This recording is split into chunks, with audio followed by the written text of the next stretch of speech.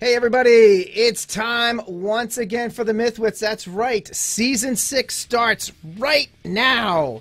This is the show dedicated to all things geek pop culture, drenched in absurdity and coated with sarcasm. Every week we bring on an industry guest to talk about the ever-expanding geekoverse, and sometimes scientists. We do our damnedest to be funny, but there are no guarantees. It is January 14th, 2019. I'm your host, Peter Bryant, and joining me on this episode is my co-host, Mike Kafis. Hello, everybody. On this episode, we're talking with Mark Crislip. Hi, guys. Hey, Mark. Mark is a practicing infectious disease physician in the Great Pacific Northwest. He blogs and podcasts on infectious diseases and is a former blogger for science-based medicine. And as I was talking to Mark just prior to the show, I've been a fan of Quackcast for some time. I'm very interested in biological things and these nasty little bugs and such. And I've been wanting to get Mark on here for some time, and I just never made that happen. And I was pleasantly surprised. I sent Mark a guest request, and he's like, "Yeah, sure, I'd love to come on." I was like, "What? All right." So we're glad to have you, Mark. Welcome to the show. Thank you. I obviously don't have a life. Right. Well, if you're welcome. Here. Yes. Well, along with the rest of us, look what we're doing on a Monday night. As long as you're over by the Blazer game, I'm good to go. All right, fantastic. So Mark, he's an infectious disease doctor, and he blogs and writes about it, and he's very snarky. I love the snarky posts that you make, and with a sense of humor, which is very hard to add to something like infectious diseases and microbiology and such. It's a very strict science, but you do it very well. So congratulations. Thank you. Making people laugh makes people remember. So it's a good way to teach people. Yeah. Make them suffer or make them laugh. I prefer laughter. We do both. Oh, yeah. At the same time. We make ourselves laugh by telling bad jokes at other people's expense. Yeah. So there's we've had a number of scientists on, and I consider medical professional scientists. I consider, if you're a doctor and you're involved in the practice of medicine, you're somewhat of a scientist. So I'd like to go over quite a few things with you. So one of the things I'd like to start out with tonight is talking about vaccines, because it's very timely. It's flu season, and last year's flu, as I understand it, was pretty god awful. What was it? Was it like 30,000 people last year? They estimate 80,000 deaths in the United States from influenza. Damn it, I understand. Yeah, 80,000 people. That's amazing. Is that a high number? I know it's high, but is it higher than normal? It's higher than normal. Most years, I hate to say only, because you don't want to be only, but 20 or 30,000. Quiet years, maybe 10. The worst flu season of all time was 1918, 1919. It killed 625,000 Americans in 3 months. God, which is why, that's why ID doctors always fret about influenza, because, if you had a similar outbreak, it would kill like 1.2, what's 3% of 300 million? A lot of people. Well, I can't do 900,000 people or something like that. Yeah, a phenomenal amount of people. And to put that in perspective, if you total up all the deaths from combat and all our wars put together, it's still not as many people who died of influenza in 1918-19. So flu can kill. So, every year it comes by, we always worry in my field that it's not going to be another horrible pandemic strain. Yeah. So let me ask you something. The flu of, I want to say it was 2011, 2012, where they were, maybe it was even earlier, where there was some fear that there was going to be some crossover with the bird flu and the H1N1 and whatever happened with that? I've lived through so many flu seasons, I can't tell you that specific one. But it was maybe it was just over publicized that year, because I remember I did a lot of I'm a sign language interpreter by trade, and I remember that year I did so much interpreting in classes. I do a lot of college classes, and there was so much talk about it that year alone. It was ridiculous. And I remember that year I did. Right. Sorry, that was my bad. Yeah, I don't remember that particular. Okay. The last big sort of brouhaha was the swine flu, which is what, 2007. Okay, yeah, maybe that's what it was. And the swine. It was the swine and the H1N1. bird. The bird. I think the birds and the pigs were gonna have sex and have a new flu or something. I think it's exactly what happens. Yeah. So I'm trying to come up with bird and pig condoms to prevent that from happening. Okay. Oh, God. But that's really how it happened. And then I was watching. I watched the movie Contagion, which I really liked for a great many reasons. As those types of movies go, I thought that was pretty top notch. And I'll like to ask your opinion on that in a second. But I hadn't noticed that I hadn't thought of bats being a spreader of flu type stuff. But apparently, in that the premise was that it came from bats. And that's just really interesting. Guano, remember the SARS epidemic from 10, 12 years ago? Yeah. Mm-hmm. Yeah, that started probably from bats in China. And it was people eating the bats, probably from cooks. Hey, if you're hungry, you eat anything. So they ate the bats. They got the coronaviruses came from bats, and that spread across the world. Now, would it have been from undercooked, though, more so, or it didn't matter how well it was cooked? I'm curious. I mean, I'm serious. I actually don't know. I didn't mean to be funny. No, I think it was the prep that did it. Okay. I don't think there's a bat sushi outside of maybe Stately Wayne Manor. That would just be batty. Yeah, like bat sushi, no way. Bat sashimi, all the way. Right? Yeah. Right. It would be bat sashimi, wouldn't it? Yeah. Sushi seafood. I had to change my joke. You're welcome. Oh no, but that. What did you think of Contagion as a movie? I personally think they did that pretty well. What'd you think? I never saw the movie. Oh, really? Oh, you never saw it? Yeah. Okay. I tend to avoid seeing stuff in my field because it drives me nuts to watch it. I can't watch House or all the medical shows because there's only one medical show that I think ever got it right, and that was Scrubs. And that was the only one I thought was fairly close to my world. The others are just such crap; it drives you nuts. Right.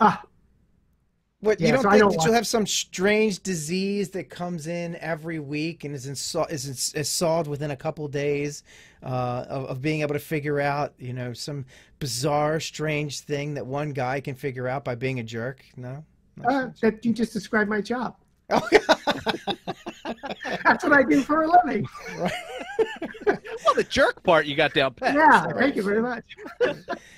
So all right. So let's talk about the flu shot. So I have nothing against the flu shot and never have, and I have never gotten it before this year. I keep meaning to, I'm not against it in any way, and I keep thinking, oh yeah, I gotta get the shot.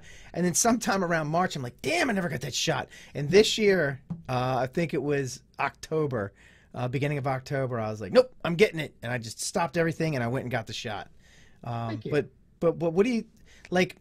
I know people have reservations about getting the flu shot, but can we tackle a few of these things? People say, I got the flu shot and I got the flu, and that's not real, right? Well, yes and no. The flu shot, unfortunately, the vaccine is probably our worst vaccine. So most years it's only about 50, 70% effective in preventing the flu. So you may still get the flu. But the problem with the flu is that people use the term flu way too broadly and non-specifically. And the flu for me is a high fever, bad muscle aches, and you're trying to cough your spleen out. There's no such thing as a stomach flu. Your stomach can't cough. It's not a thing. And so people use the terms, I ask patients, what do you mean by the flu? And they tell me symptoms that often have little to do with influenza. But if you get the shot, you're less likely to get the flu. If you get the flu, you're less likely to die. If you get the flu, you're less likely to end up in the hospital. If you end up in the hospital, you're less likely to end up in the ICU. And if you end up in the ICU, you're less likely to die. It's not great, but it's better than nothing. I always look at it like seatbelts. If I'm going to have a header with a drunken driver, I'd rather do it wearing seatbelts. That's a good point. If I walk into flu season, I'd rather have some protection. And I'm sure there are people that say, "Oh, I don't need protection." They all have 12 or 14 kids. I know how that goes. Yeah. But it's not 100%, but it's better than nothing. Sure. Yeah, I have to get one every year. I work in a hospital setting for the past couple of years, and we're like mandatory. And it boggles my mind that there are some nurses who are so vehemently against it. But I mean, nurses are people too. Nurses are not all, you know, rational, science-based thinkers, unfortunately. But it's tough. Yeah. Is the actual flu, or whatever they call a flu, is it always going to be either bacterial or viral, or is it could be any combination? No, it's always viral, isn't it? Yeah, to be picky, influenza usually is 3 related viruses that circulate every year. So there's usually 2 influenza A's and usually an influenza B. Okay. So, and different years there's different A's and different B's, but influenza is a virus. Right. And sometimes there's others, and there's cat flu, and there's dog flu, and there's a horse flu, and there's all sorts of animals have their own flu, and a bird flu, and one flew over the cuckoo's nest. So, so yeah, I recently just got over something, and I know that it wasn't the flu, but I felt like I got hit by a truck.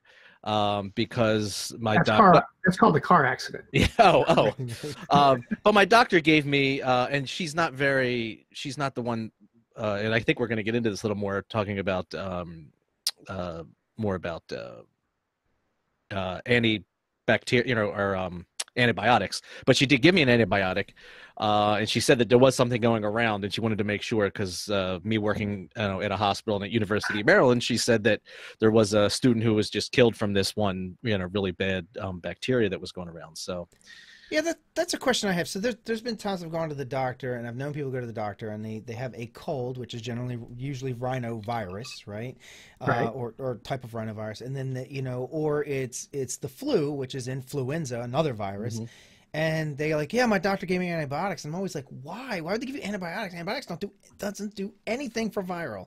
So why do doctors prescribe antibiotics when it's clearly a virus? Like, what I mean by this is that they didn't go in with a sinus infection that came from as a complication from having, stuffed up nose from the virus. They literally just got it because they had the flu or cold. Yeah, there's a lot of reasons why people do that. But I think the main reason is diagnostic uncertainty. You often don't really know what the patient has, and it's a wide variety of things. So even if you think it's a cold, well, maybe it's this, and if they get sicker, the patient will get into trouble. I don't know any doctors who really practice because they're afraid of being sued, but I do know a lot of people who practice because they're afraid of hurting patients. They don't want their patients to do badly. And so I think they default to antibiotics out of fear, uncertainty, and doubt, which, because they don't have a quick diagnosis at hand to say what you got. Right. Because the human body's complex, right? Yeah. A little bit. And it's not just the symptoms that something causes on a broad range. I mean, we're all different. We all respond to things differently. Like what would kill one person won't kill another person for whatever magical reason of their body, right? Yeah, it's not magical. But no, I say that magically, No, I know. A lot of what I do and think about, I often think is basically magic, because I can say the words, but I feel like I'm doing a Harry Potter spell. Streptococcus. Yeah. Right? So we're going to get a blah, blah, blah, blah, blah, blah. It sounds magical to me. Yeah, sure. I use a stethoscope, though, instead of a wand. Right. I was listening to Pusscast, and I'm waiting for a demon to come up out of my engine, because of all the magical Latin-y words that you're saying. But so, all right, so 80,000 people died last year from the flu, and that's just in the United States. Yeah. Now, is this mostly? Now, a lot of times, it targets older people or very young people, but from what I was reading, it actually hit a lot of people that weren't in those two categories, like healthy people. I actually don't remember. That seems right from my memory as to who exactly died from the flu last year. And then aren't certain strains, if you're older, like a lot of times or not a lot of times, but there's been times. I think the H1N1 that did a lot of damage. Wasn't it something that it had come around like 30 years before, something very similar, and those people had more of an immunity to it than the younger people because they had been exposed to something very similar? Yeah, the strain hit out in pigs for 50 years, and then, like it often does, then came out of pigs and into humans, H1N1. And there were 50 years where nobody was exposed to it. So nobody had immunity who was roughly under age 55. And that's why it was such a bad flu year. Right. So what do you? All right, so you've spoken about this many times, and I don't want to go on this on a long, because I mean you've got plenty of blog posts about this kind of stuff, and I don't want to beat a dead horse, but I just want to touch on it because some of our listeners, don't listen to a lot of science. They're a lot of gamers and some people into science fiction and stuff. They do enjoy science, but I mean I do a lot of reading on it, but anti-vaxxers, the people who are against vaccines because of, I don't know, one crazy reason or another. So there's, I've been noticing, I've been watching, and we kind of a lot of us have the rising rates in these pockets where they have denial of vaccines. Like these areas in California, several areas in California, some of them in the Midwest. How bad is this? I mean, how bad is this getting? I may actually see my first case of measles at the rate that it's going. I mean, for most vaccines, you need to have around 95% plus. Oregon, I know, is down to 90% kids vaccinated. Herd immunity, right? That's what they call it. Yeah. And it may reach a point where we could have a really good outbreak of measles or other vaccine preventable illnesses. Measles would be the big one to worry about because that one can kill. The others are not quite as bad as measles, but measles is also probably the second most infectious disease out there. So it's highly contagious. Right. It's like crazy contagious, right? I mean, it's like ridiculous. Almost 100% likelihood you'll get you'll get it if you're exposed to it. Yeah. And that's just nuts. I mean, like if you had an unexposed population and measles was introduced to it, almost everybody would get it. Yeah, absolutely. And some kids would die and some would get this kind of measles brain rot that would kill them later. It's a nasty disease. And you get blindness from it too. Can't you go blind from it? Get blind from it. Yeah. Pete, do you have the measles injection from before they got it down? You know what I'm talking about? That mark on people's. Oh, that's smallpox. No, I don't have it. I don't have it. Oh, all right. I don't know why I thought that was measles, but they stopped giving it like a year or two before I would have gotten it. No, that's smallpox. Measles, you get a 666 on your forehead. Oh, right. I have that. No, actually, when I was a kid, I got measles. I think they didn't have the measles vaccine until when? Was it 80s? Was it the 80s? No, it was in the 60s because I was in the original measles vaccine trials. Okay, so maybe I did get it, but I can you still get the measles if you've Oh yeah, no vaccine 100%. Okay. So you could still have gotten it. Okay, unusual. Maybe I didn't get I don't know. I know when I was a kid I had the measles. And are you sure you didn't have chicken pox? Oh, I got chicken pox too. That was later. Oh. I got chicken pox when I was 21. Oh, lucky you. That's fun. Yeah, it was good times. Good times. I'm not interested in the syphilis. What's that? I'm not interested in when you got syphilis. Oh, okay, me neither. So nobody is. No, I got when I was 21, I got chicken pox. It was New Year's Eve New Year's Eve fell right in the middle of when I was sick. And I still to this day I thank my buddy Zach, another one of my best friends. He stayed home with me. Like we were going to go out to the bars and go drinking for New Year's Eve and do all that kind of stuff. And he's just like, "No, man, I'll hang out with you." I got to hand it to him. That was really cool of him to do that. Yeah, that's very nice. He sacrificed his New Year's Eve for that. To be with a contagious person. Yeah, he could. Well, he'd already had it, I think, or something. Okay. His brother or something had it. But yeah, and so but now they have did they again another one? Did they have when did the chickenpox vaccine come out? I so lose track of time at my age. I mean, is it recent? 10, 20 years ago. 10, 20. Okay, so I'm too old for it. I wouldn't have gotten it. That's the one I think probably came out a little later that I didn't get. But anyway, so now I look forward to shingles, but I have been told that I can get a shingles vaccine.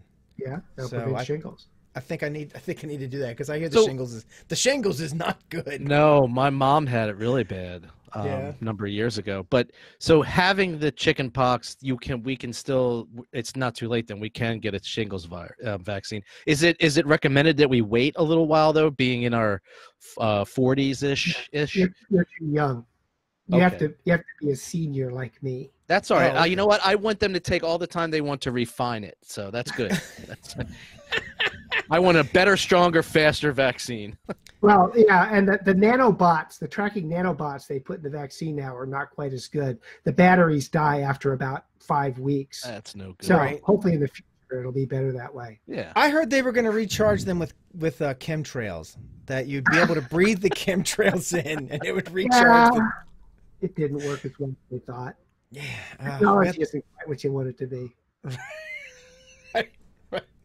Yeah, eventually they'll land on the moon too. So I think some of this stuff, I think comes from people's misunderstanding. I mean, I know it comes from the misunderstanding of science. There's a lot of core things that they're not getting when it comes to understanding things like vaccines and medical studies and all that good stuff. But what do you think the major psychology is behind people who are like not just they don't vaccinate their kids or themselves, but they like actually go on these like marches and they get online and they're angry, like really angry about it. Do you have any idea where that comes from, or do you have? Well, a lot of it comes. They think it's going to hurt their children, and they'll worry that they cause autism, which is not true. I mean, they've looked very aggressively, and they can't find any relationship between vaccines and autism. But if you have a kid, I mean, you don't like giving your kids shots, so it's mostly fear for protecting your children. Hey, speak for yourself. I believe in better living through chemicals. No, but I mean, I think of it like this. Everything you put in your body is a potential infection of some kind, or poison or toxin or whatever. Everything enters your body. You breathe it in, you eat it, if you're cleaning your house and you get it on your skin and it's something that can get into your skin, or you're cleaning and then you rub your eye and you get the thing. So, if a vaccine, I think it's just the needle. I think it's the needle phobia. It's like, oh, you're putting it right into the blood. It's like, yeah, well, you inhale it. There's a membrane that goes right into your, I mean, it's so simple for something to pass that membrane into your blood. And it'll be the same person who's saying this, it's smoking a cigarette while they're telling you this. Like, I wouldn't put that poison in my kids. And blowing smoke all over their kids and stuff. I don't know. I don't think people are thinking about, they are, but people have trouble balancing risk and benefit. I mean, I remember a guy I had who was a heroin user. He drank, he lived on the street. He drank 24 bottles of beer a day. He had an infection on his heart valve, and he wasn't doing well. And I told him, we need to get a chest x-ray just to make sure. And he refused because he didn't want the radiation. I shouldn't laugh. That's actually sad. That's actually sad. True story. I mean, people have real trouble. I mean, your real risk is not the vaccine; it's driving to your doctor's office. Yeah. Yes. Right. I was going to say that. I was going to say, people, they're worried about the needle, but they don't give a crap about getting in their car and driving the 10 miles to the doctor, when that is like the most dangerous thing you can do. Yeah. That's why I'm in boutique medicine. I have my doctor come here because it's very dangerous out there. Yeah. Or you'll kill your doctor on the way in. That's better him than me. And he may have a handgun on him. You don't know. Yeah. Right. I mean, what kills people, handguns and cars, not vaccines. That's right. Guns kill people, not doctors. And I think, and some of the people I see are younger. So I'm 48. Mike is what? What are you, Mike? 46? Yes, I am actually. Okay. So I'm 427 in dog years. Right. We grew up, I remember polio being a thing. Like, I remember that there were still people with polio. Like, it was a thing. Like, the polio vaccine was out and people weren't getting it anymore, but it wasn't eradicated. It was still in the world, and people still got it. People in America were still getting it, but it was becoming wiped out. And I remember the pictures of people in iron lungs and, people walking around on crutches and stuff like that. Oh, yeah. And I grew up like remembering that as a child, and I think a lot of people have forgotten just, like the wonder of what vaccines has done for us. Like you don't want us to go back there. Believe me, you don't want that again. Oh, that's very true. I mean, people don't remember how bad it used to be. Yep. Right. And, we're coming up on that with, unfortunately, I think we're coming up on that with antibiotic resistant bacteria and such.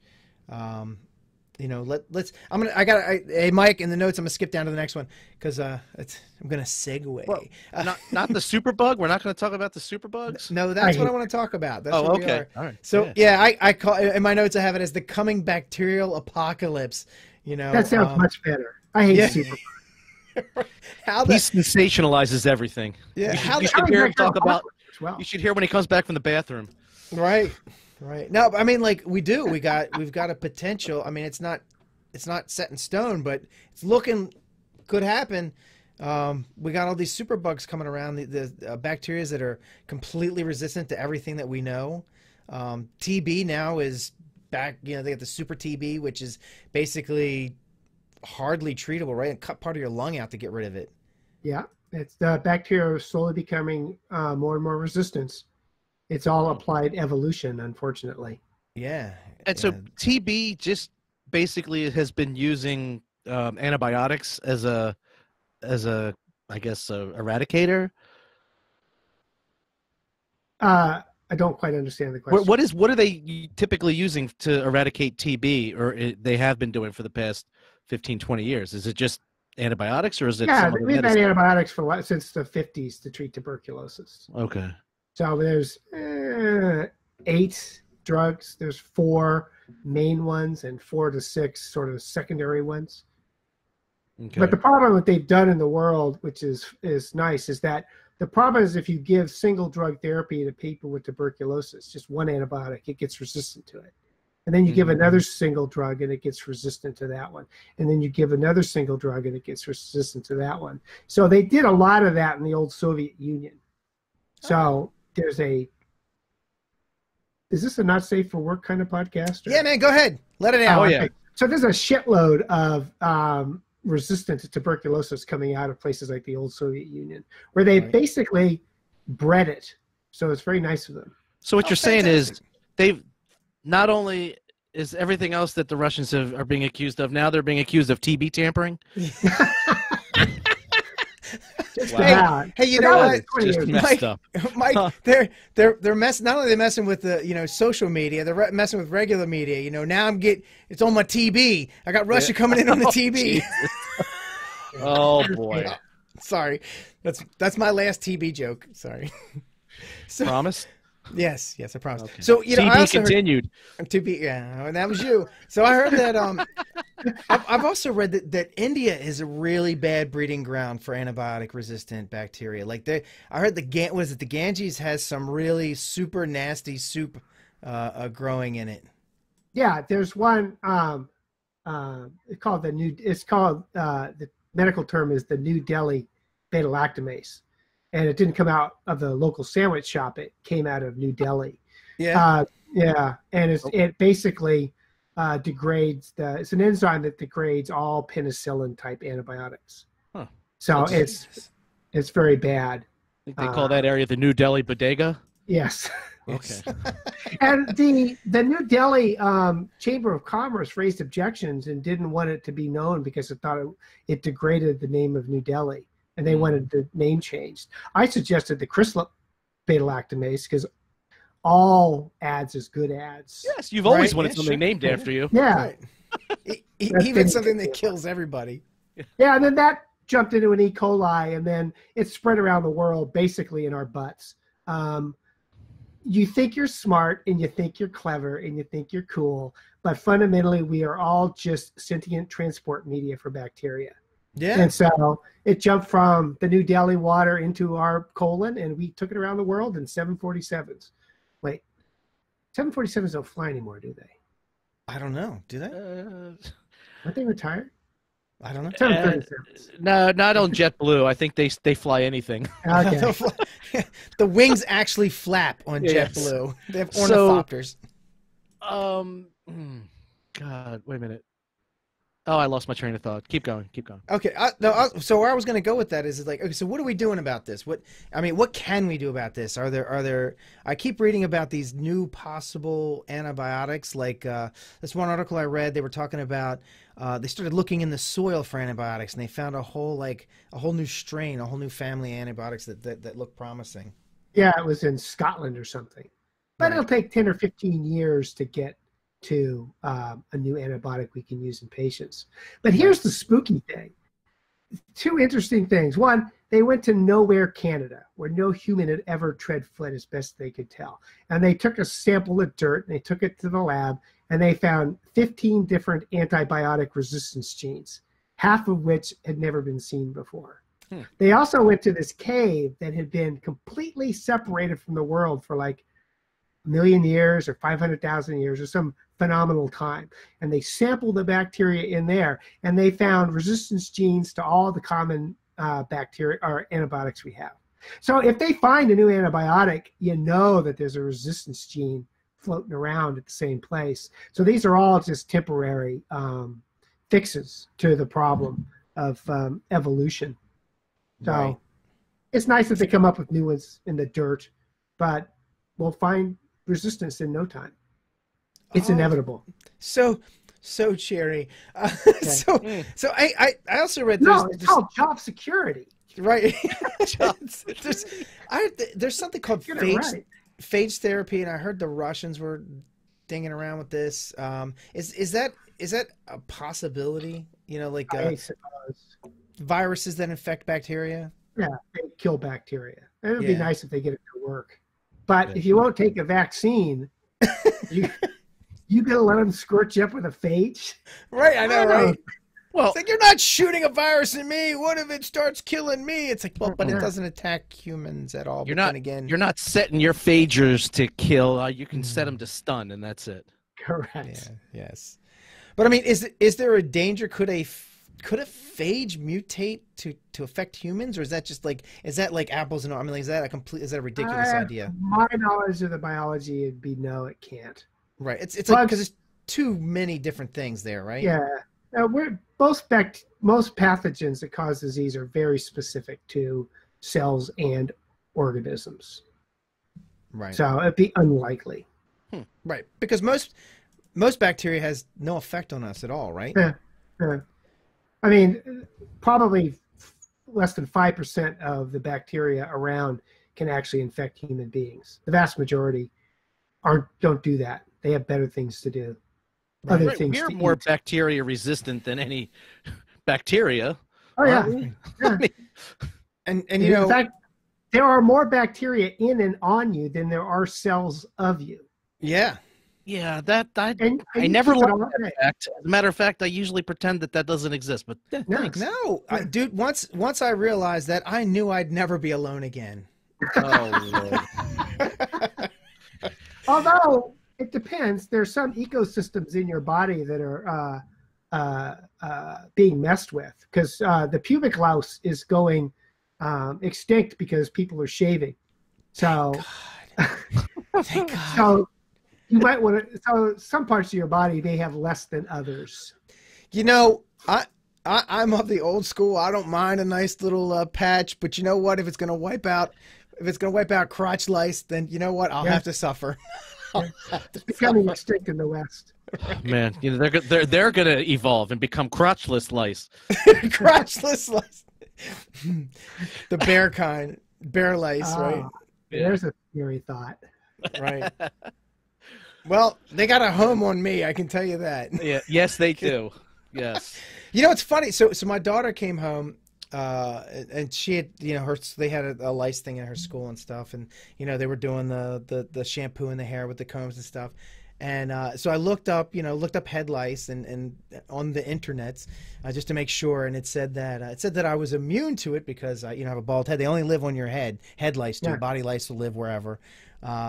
So I was just like, well, I'm not even worried about it then, because I'm like, ooh, cue ball. So I'm not sweating head lice one bit. So it's nice that being bald does something for you. Hey, wait a minute, I'm surprised Paul hasn't made any 3 bald men and 3 goatees comments in the chat. He did make a comment earlier. Paul, Paul has this thing. He wants the next super bug to come along. He's like, the world has got too many people. We cut that number in half, and we'll be in a good place. He's always Well, considering that the first bug to be totally resistant will likely be gonorrhea at the rate things are going. That's really? Oh yeah, that's right. Oh, I did read about that. Lead. Apparently, yeah, gonorrhea. Didn't they have the first patient that has gonorrhea that's untreatable? Yeah. That's it? England, I believe. It's not a fatal illness. No, it's just not pleasant. No. Oh. Well, all right. Where do you go from here? Actually, I do. All right. So Mark, I have I can ruin any conversation. What's that? It's his superpower. No, I love it. I love it. I'm great for stopping all conversations at parties. Here's one that I'm sure is a killer. What is pus made out of? What is pus? Pus is what? It's made of what? Pus is my life. But, okay. White cells mostly. Okay, so just dead white cells? Bacteria, yeah. So it's not as gross as somebody would think then, right? I mean, it's just you. It's just dead parts of you. Yeah, but quite frankly, all of you is disgusting. Yeah, pretty much. I mean, not you, but no, I know, but me too. You know, is there a particular name or a professional name, nomenclature for the pieces of, or like I guess it would be like from either bacterias or viruses that the excrement of them, because a lot of times people just think, oh, I'm coughing up some stuff that's not me, that this is part of the thing. But are there anything that like byproducts of bacteria or viruses that you're hacking up? Is strewn about our bodies? Yeah. I mean, the excrement of many bacteria and yeast is alcohol. So nice. When you're enjoying your IPA tonight, you're basically drinking yeast shit. Yeah.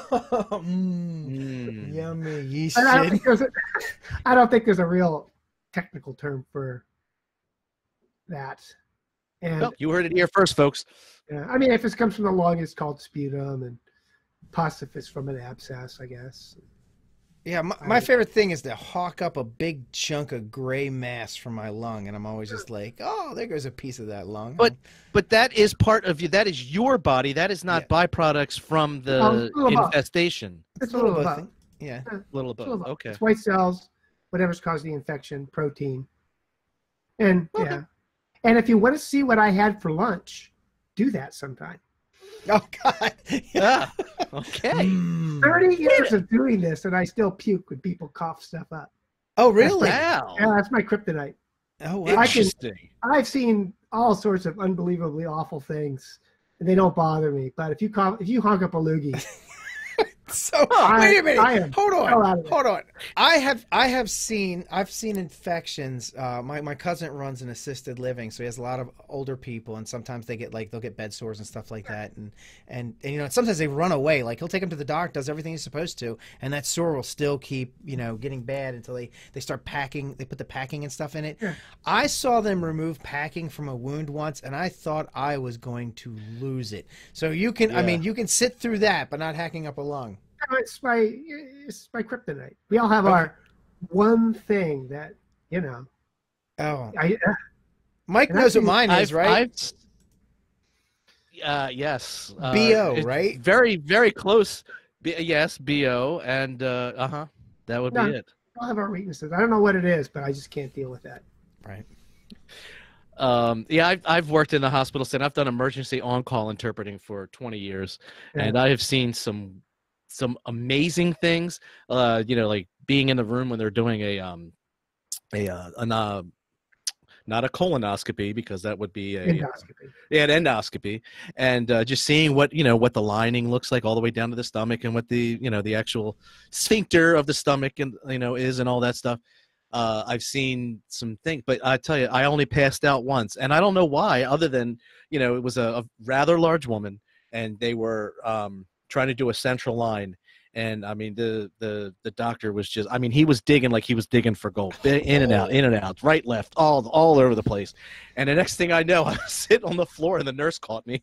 I was like, whoo. That can happen. He's like, yeah. I don't feel so good.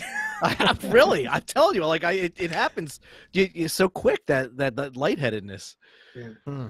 All right, so before we get into, we're gonna play a game in just a short bit. Mark, I really went all out on this game. Mike, it's gonna be a Jetpar nerdy. I know it is, and I guarantee I know. It's gonna accentuate some people and degrade others. It might be a little, yeah. Anyway, so one of the things that I have noticed, and you've talked about this on your podcast, and anyone, and we're gonna give out the links in a few minutes, but anyone, you know, Mark, you haven't been doing the Quackcast lately, but they're still all up there, and they're great, and they're still. Many of them are completely relevant. Extremely cromulent. Yes. Thank you. But one of the things that I know that people miss is when they see these medical studies. So they see, they'll be reading, I read an article that this cures that, or this fixes that, or this causes that. And it'll be on something like Natural News or whatever, one of these nutty sites. And, I always say, well, where's the sources? And then sometimes I've even gone to the sources and it takes me to another web page that is just another article that some knucklehead has written that doesn't have any sources of its own. Or I've even once gotten into a circular reference where the one page referenced the other one, which referenced that one, just to give it some validity that they had sources. Yeah. But what are some of the things you look for? So you see a medical some citing of a medical study, and they're saying something that should trigger a red flag, like something that is horseshit. Something that like any statistic, sniffing cow poop cures brain cancer or something like that. You're right, and you just go, this can't be right, and then like. What I do is I go, I need to read the study itself. I don't want to read what people talked about the study or other people's analysis, which I don't mind if it's somebody I trust, but I still like to be able to go to the study itself. What do you look for in that study to help you determine whether it has any merit whatsoever? Probably the best thing is large numbers of people. Right, sample size. Right? Sample size is the most important because you got to have a lot of people to really show a difference. And then the other thing is that they call it significant. Usually in medicine they use a p-value of 0.01 if that's significant. That's probably not true. It's probably more like 0.001. Right. And basically my take is that probably everything I read is wrong. So right. It is. They're all bad studies, poorly done. And it just, and part of what you also have to do is take them into the context of all the other studies, biologic plausibility, does it make sense? But most of the ones you see out there are very small numbers of poorly chosen patients that it doesn't mean much. Right. And they're more hypothesis generating articles rather than hypothesis proving articles. Right.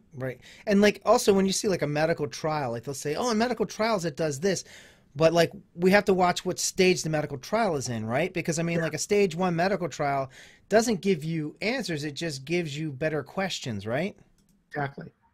It's like, from what we're seeing, it's actually worth doing a big study, but that's all it's worth. It's not, you can't say that this is curing anything yet. But what you can say is it looks promising, but we need to do a bigger study to really say anything about it, right? Right. It's amazing how much stuff has gone by the wayside in the 30 years I've been doing this stuff. It's just they say half of what you learn in medical school isn't true. Will turn out not to be true. It seems to be that way. Really? Drugs everybody on asthma was on aminophylline when I was a resident. Everybody on heart failure was on digoxin, and no one uses either of them anymore because they don't work.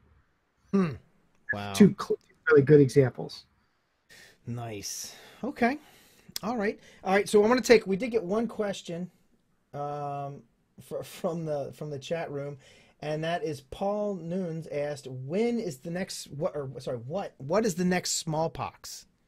Any idea what's going to be the next, if you had to guess, like, just Probably smallpox. Probably smallpox. Oh, you think? You think it could come back? Well, there's sort of two things. One, there's still smallpox in the world. It's in old rusty Soviet facilities and U.S. facilities. So it could be released from there. But it's kind of an interesting question. One of the things that happens is that since no one's getting the smallpox vaccine anymore, monkeypox, for example, is starting to be seen more in human beings, which is very closely related to smallpox. Oh, shit. And you don't get it from monkeys, though it's called monkeypox. And one of the things you'd wonder about is if one of these days a monkeypox will jump to humans, like the simian HIV jumped into humans to cause AIDS, or measles actually probably jumped from cows, a disease called rinderpest that became the human measles. So maybe the next smallpox will be smallpox. I worry about bird flu. Yeah. That's the one that keeps me from inhaling at night. Oh, So wow.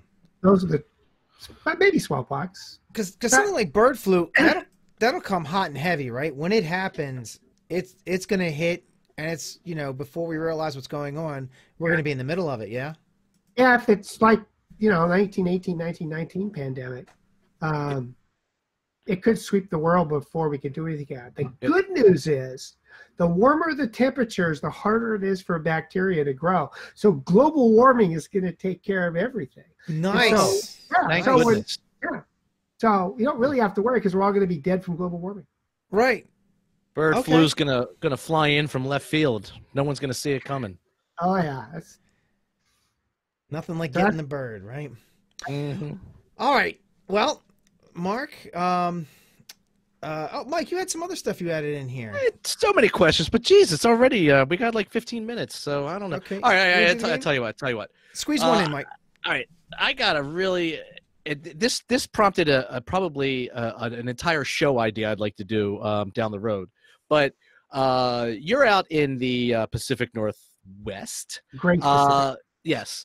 You're in Oregon, correct? Portland, yeah. Portland, yeah. So, and it's marijuana's legal out there. Yeah. And marijuana was just legalized medically here about 2 years ago, and they're just now starting to kind of get to the prescriptions and all that's legal stuff. That said, what is the situation out there for that? I'm thinking of it in terms of medical versus just legalizing it. I'm feeling like there are so many more implications and just things that can go legally and medically wrong when it's just when it's kind of in a prescription and medical blanket that I'm wondering what a state like yours is like. Is everything just sort of fine, or are there issues? Like I'm thinking in specifically with employment implications and like with testing and what if you have well, I guess you don't need a prescription. So, but with people being at work and being under the influence, and which isn't such a bad thing when you're in a state where it's just legal recreationally, but in a state where it is legal, where it is medical, like, oh, my doctor says I have a prescription. I gotta go out at lunchtime and get high. You know what I mean? Like, is that as?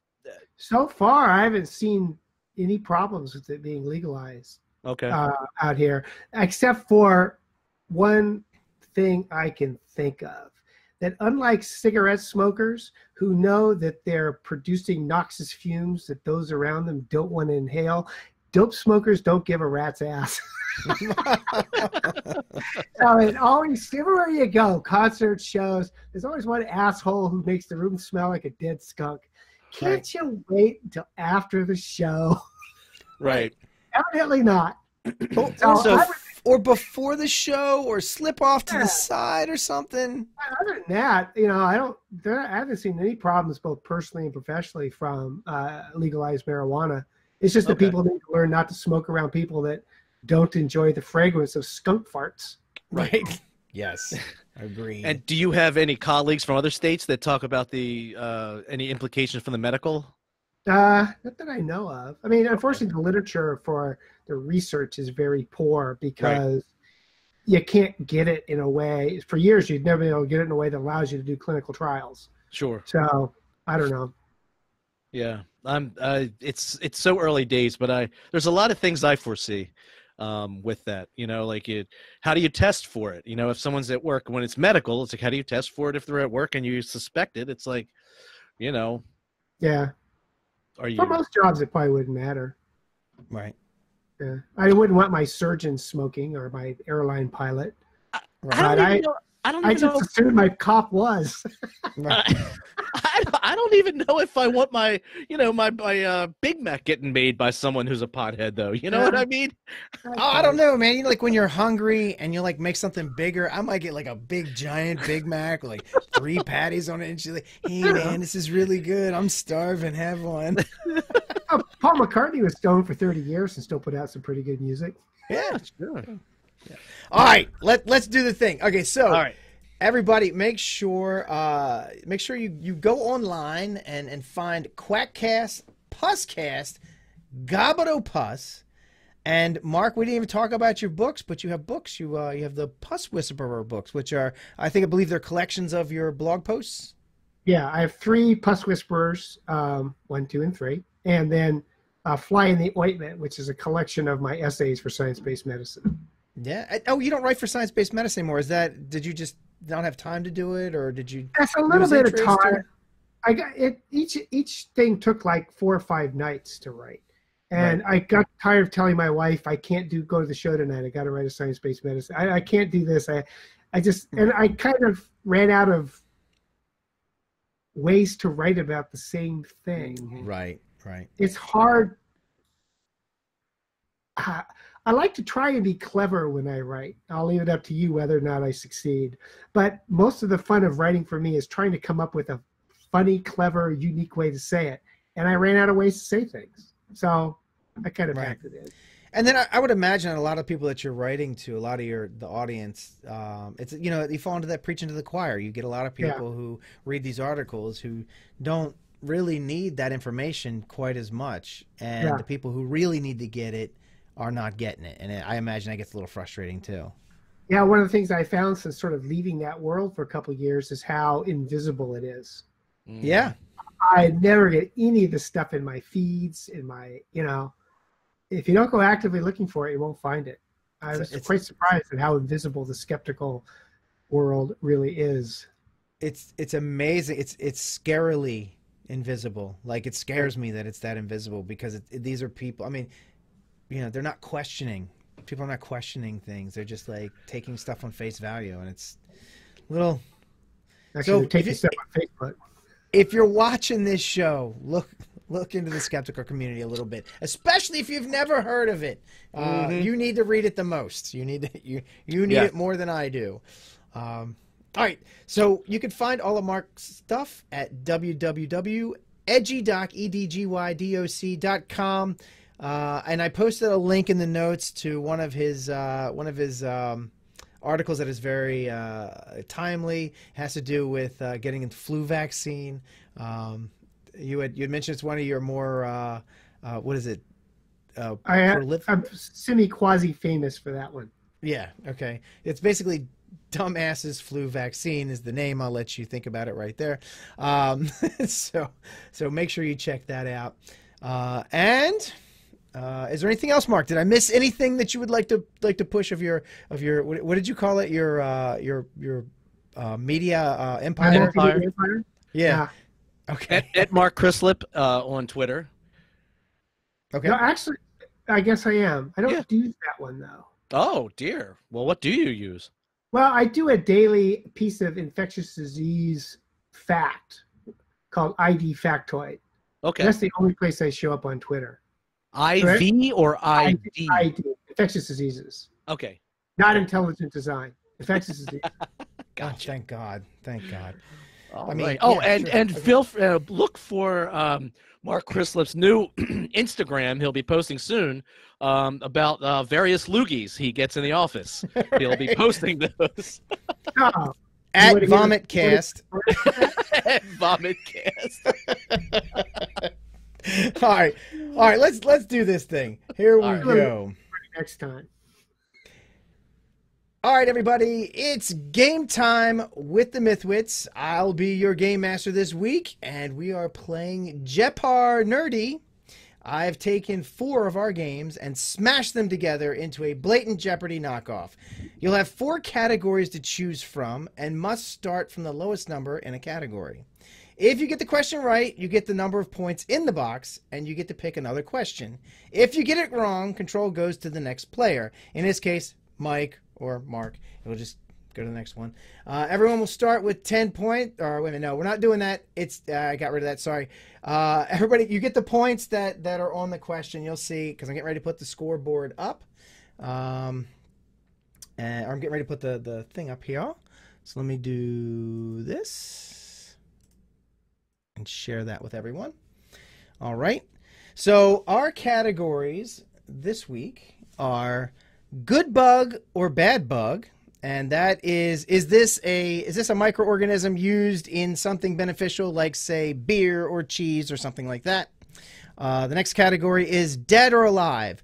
Is this celebrity alive, or did they die from some sort of infectious disease? Soundbite madness. I'm going to play a soundbite from a movie that has something to do with an infection of some kind, and then Bet the Geek is going to be nerd trivia questions about zombie movies. So I'm not sure who's strong on what, but some are going to be stronger than others on different things. Who's starting? So here we go. So I'm going to start with hold on, Mark. What's that? I'm going to start with Mark. Mark is our guest. He gets to go first. Oh, are you keeping score, Pete? No, you're keeping score. Well, I can keep score. All right, so dead or alive for 1. All right. Give me 1 second here. I printed this out earlier, and then I promptly left it. So here we go. Okay, I'm good. All right, so good. Dead Sounds or like alive. what I would do. No, I still got it. So dead or alive for 1. Dick Van Dyke. He's alive. Oh, he's alive. Yes, Dick Van Dyke is alive. He was born in 1925. I'm supposed to read that first. Okay, and he was in such movies as Mary Poppins, Chitty Chitty Bang Bang. Yes, he's still alive and kicking. As a matter of fact, he just did a thing somewhere where he was dancing around like a fool. He's still quite spry. Most people don't know that Dick Van Dyke is a stage name. He was actually born Penis Van Lesbian. Easy now. They wouldn't let him go through Hollywood like that. So they had to make him change his name. Mark, you get to go again. Dead or alive 2. Dead or alive for 2. Okay, Corey Haim, born in 1971, in such movies as Lost Boys and Silver Bullet. He was part of the duo of Corey and Corey Haim and Corey Feldman. I don't have a clue, so I say he's still alive. Still alive. Incorrect. I'm sorry, Mark. Corey Haim died of pneumonia, and I think it was probably related to drug use. He had a really bad. I believe that was P pneumonia. P pneumonia. Okay. Yes. So, Mike, you're up. What category would you like? Oh, let's go with soundbite madness. Yeah, All right, soundbite madness for 1. Here you go. Name this movie. 5 billion people died in 1996 and 1997. Almost the entire population of the world. Only about 1% of us survived. Are you going to save us, Mr. Cole? How can I save you? This already happened. That's Bruce Willis, but I don't know what movie. It's Bruce Willis. It was one where he time traveled. Something monkey. No. Don't help Mike. Monkeys. Don't help him. Damn it. Don't help Mike. All right. Thanks, Mark. Hey, I owe you one. Okay. Don't help Mike. No. Okay. All right. Fine. Yeah, That's that fine. Mike. is a rule in this sugar. Right. I'm helpless and untrainable. Right. All right. That's fine. Mike needs it. Mike, what's your next one? I'm gonna go with Bet the Geek for 2. No, you gotta start at 1. Well, then I'm gonna go Bet the Geek for 3. Okay, so Bet the Geek. In the movie Zombieland, what is the delicious treat that Tallahassee is seeking? Twinkies. That What are is- Twinkies? That is correct, Mike. Very good. You get to go again. Bet the Geek for 2. Bet the Geek for 2. Okay. Who directed Night of the Living Dead? Oh, This was easy. If you were a big zombie fan, you would know this. God, I'm going to say the wrong name. Sam Raimi? Incorrect. George Romero. Yeah, George Romero. All right, Mark, you're on the board. What do you want to do? Good bug, bad bug. What you gonna do? Okay. All right, good bug, bad bug. All right. That's a Zorak song. All right, so I'm going to give you the name of the bug, and you tell me whether it is a good bug, something we might eat, or a bad bug that's not so good for us. All right. Whatever I say is automatically the right answer. Yeah, of course, because you're the You're the doctor. So I was doing this game, right? And then I came back and I noticed that something I hadn't seen on yours where you had a list of infectious diseases and stuff. And I was like, oh shit, he's going to get all of these right away. All right, anyway, so here we go. Lactobacillus helveticus. I'd say some people would call that a good bug.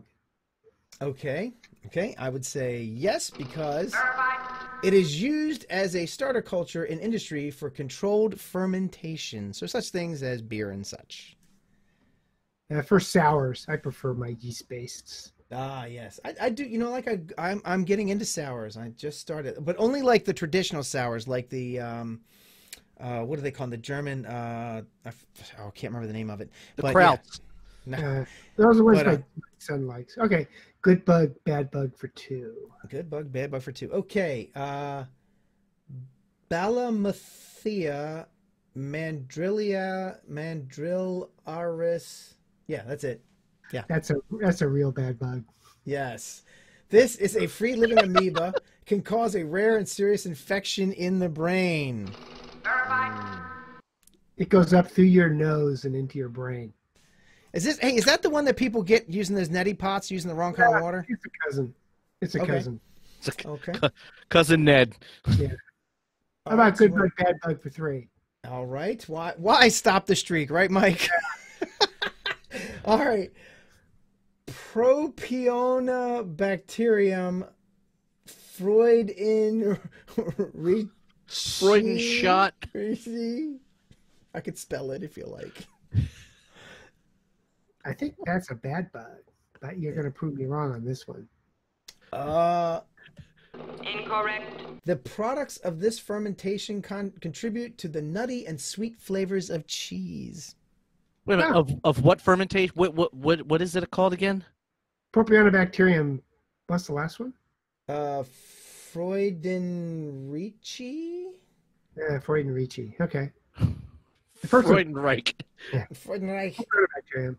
All right, Mike, you are up. Oh, wow. I'm up. All right. Let's do sound bites for 2. Sound bites for 2. Okay. I'll help you again. Thanks. Sound bites for 2. Here you go. The chimps are infected. Infected with what? Rage. Oh. All right, come on, Mike. Planet of the Apes? Mike? Incorrect. God damn 28 it. days later, right? 28 days later, correct. Oh, God, that's a good movie. Never watched that at 2 in the morning. I haven't love watched that. I haven't You know, seen people- that in 10 years. People argue with me. They say it's not a zombie movie, but it is, even though they're not really like zombies. To me, it's the zombie genre. It has the feel. It has all the components of a zombie movie.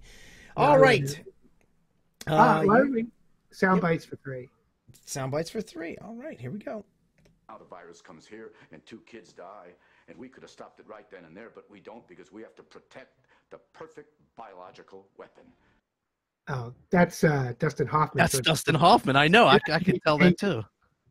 What is it? What'd you say? Contagion? I'm sorry, what was it? Contagion? Dustin Hoffman? No? No. Incorrect. Sorry, that was Outbreak. Outbreak. Same thing. Yeah, So Mike, same difference. remember that monkey? Got the monkey, got the... Oh, God. That's right. That one either. Oh, my God. That's right. All right, Mike, you're up. The memes. All right. Well, let's just kill sound bites because neither of us are All right. doing too good on that one. All right, here's the last soundbite madness. Is there any way someone could weaponize the bird flu? Is that what we're looking at? Someone doesn't have to weaponize the bird flu. the birds are doing that. Contagion? That is correct, Mike. Hey, Good job. Mark, that was an educated guess. Hey, sometimes that's what it takes in this game. All right, Mike, you're up again. All right, let's do Dead or Alive for 3. Dead or Alive for 3. All right. Patty Duke, born in 1946, known for The Miracle Worker and Valley of the Dolls. Oh, boy. 50-50 chance. Yeah, I know, right? I'm going with Dead. Deader than the doornail. Yes, she died in 2016 of sepsis. Sure.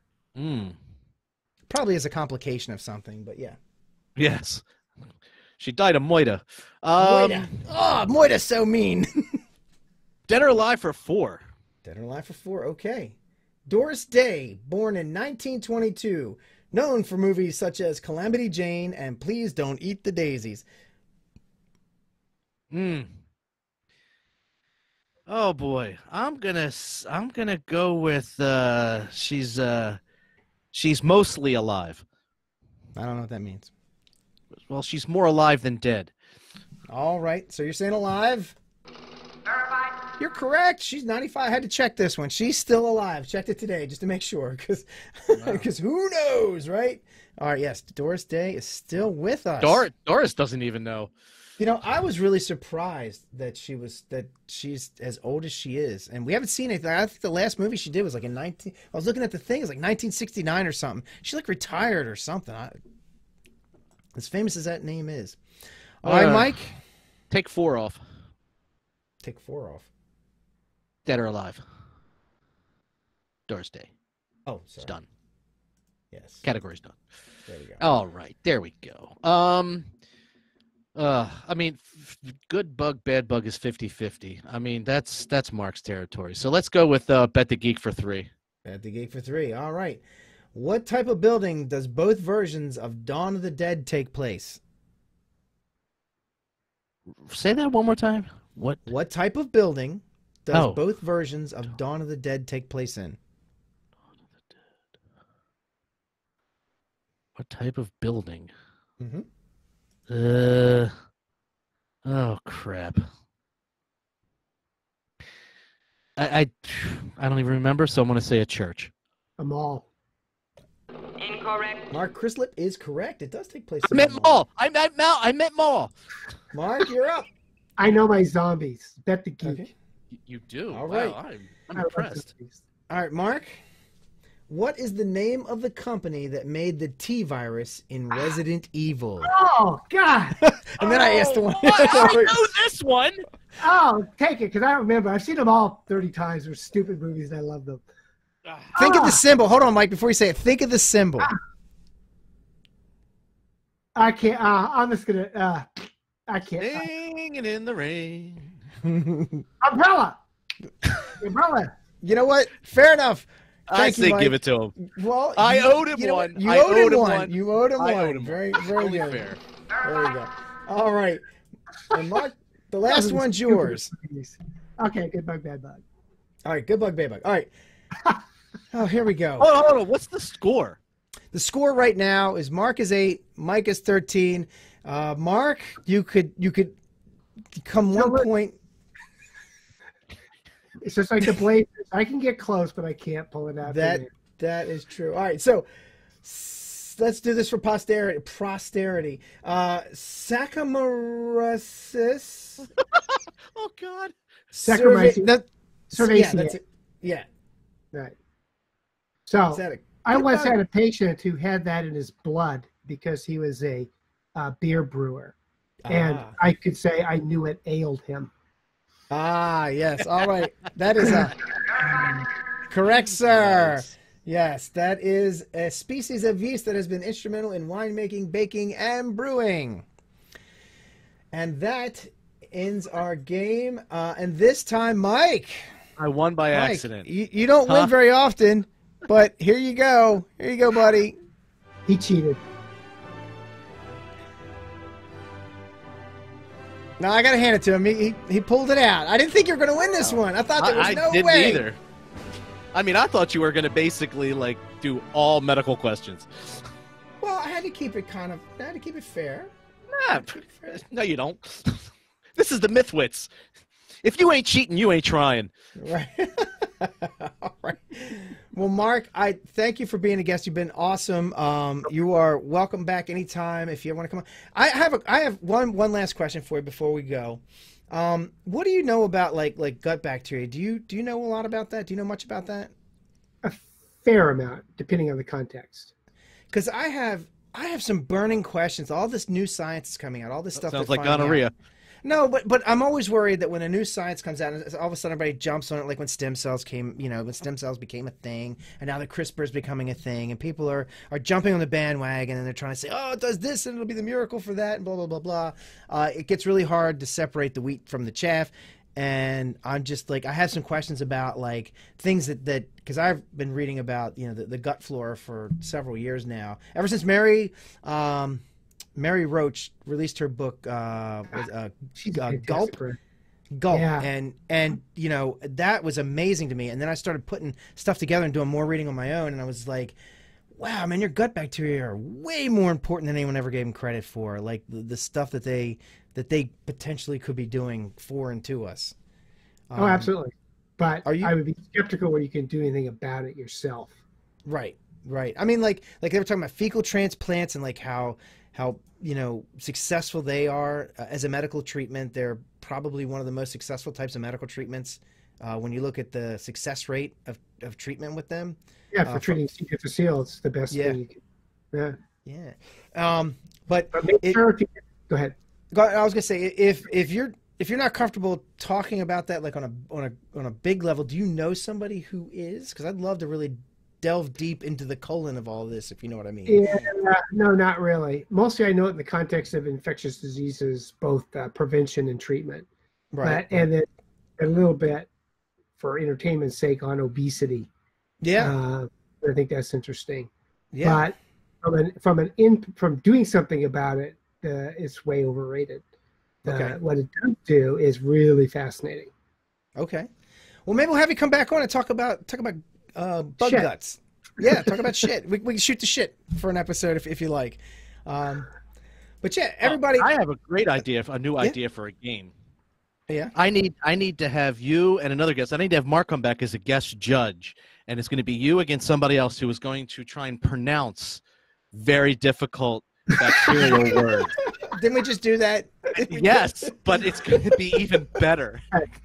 I sympathize because if you listen to my podcast, I bitch that they never have pronunciation guides for these things. And it irritates me because like a new bug comes out and I don't know how to pronounce it. Right. And you're supposed to speak on it, right? With your patients. It's not easy. All right. So we have one more question and then we're going to go. I promise I won't keep any longer. But Paul Nunes asked another question. He said, are probiotics snake oil? Complicated. Kind of, sort of, yes. Kind of, sort of, no. Okay. I knew he was going to say that. It depends on the context that you're using them. If you're using them for the prevention of diarrhea when you're on antibiotics, it's probably maybe, the literature is increasingly not good, but it's probably effective. For anything else, I wouldn't bother. Now, Activa? Okay.